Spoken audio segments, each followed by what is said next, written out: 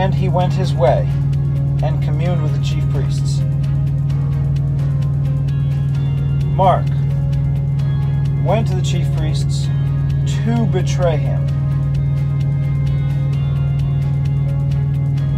Matthew went to the chief priests and said to them, "What will you give me that I will deliver him to you?" Okay, so that is not in Mark.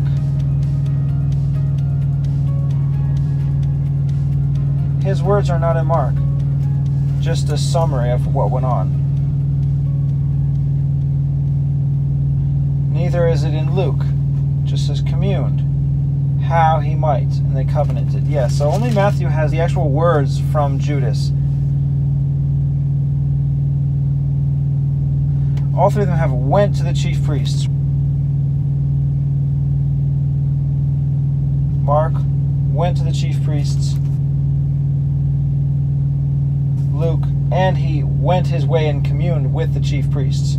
So I think I can have communed and said to them, went his way and communed with the chief priests, and said. Yeah, I could have communed with the chief priests and said.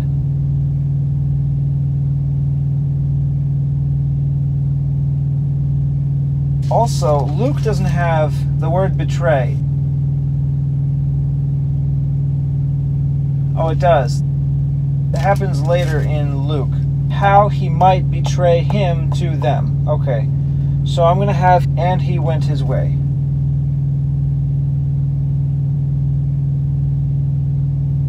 Went is all three. And communed with, now all three, the chief priests and captains in Luke.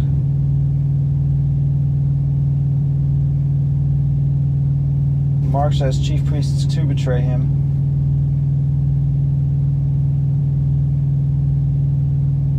How he might betray him to them. Mark.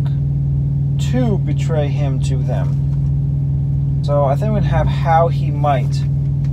Asking the question, what will you to give me? And I would deliver him. Because his betrayal doesn't actually occur until he actually goes from the Last Supper to the Romans or the chief priests and says he's in the Garden of Gethsemane, and then they get him. That's the real betrayal. That's the act of betraying. The plan to betray him, you could say, yes, that's the betrayal as well, but that's more like the conspiracy to betray. So the reason why I'm thinking about that is because in Mark it says he went to the chief priest to betray him, but that's not where he actually betrayed him. It's better in Luke. Went to the chief priests and captains how he might in the future betray him. So how he might I'm going to use instead of to.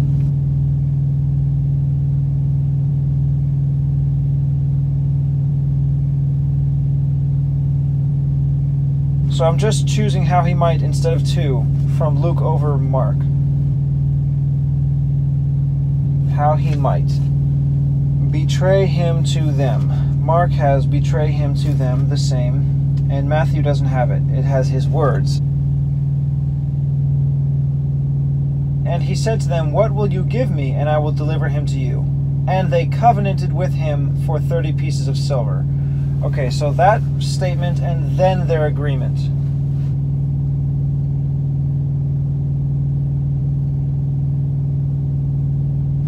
And they were glad, and their agreement. So Matthew first. And said to them, "What will you give me, and I will deliver him to you?"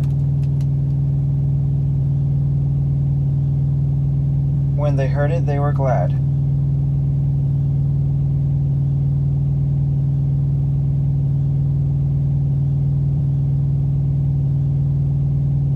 And they were glad. Okay, so when they heard it, that's Mark only. And when they heard it, they were glad. Luke, and they were glad. Matthew, and they covenanted. So this "and" is actually both Mark and Luke. Now again, both Mark and Luke, they were glad. Mark continues, and promised to give him money. Luke, and covenanted to give him money. Matthew, and they covenanted with him. I already have they twice.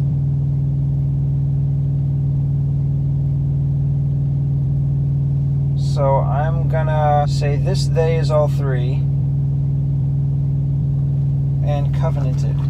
This and is all three.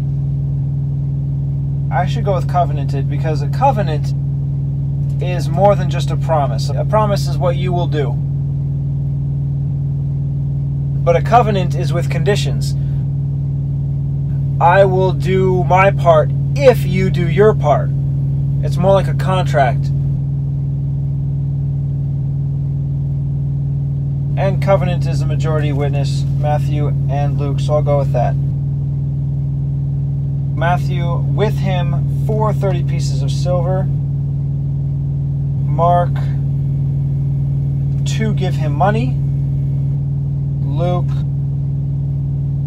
to give him money.